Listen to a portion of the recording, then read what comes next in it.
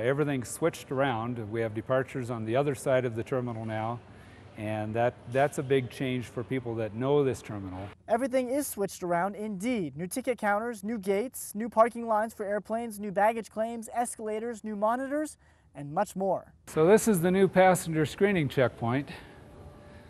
Obviously, this is one of the areas that we have been concerned about for some time. The congestion and the area that we have is pretty, it impacts the passenger pretty greatly. And speaking of great impacts, just how many people are impacted by this airport expansion? On a day like today in the middle of summer, we're probably closer to 4,500 passengers a day. 4,500 people per day, now enjoying a new facility more than 2 years in the making.